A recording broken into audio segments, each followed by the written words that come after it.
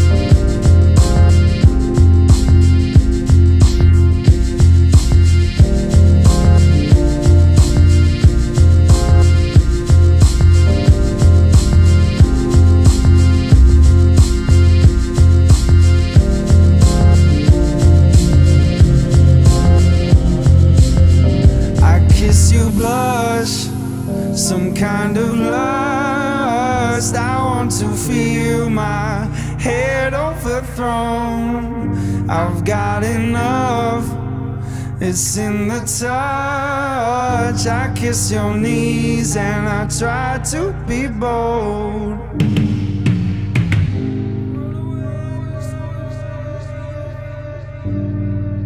I feel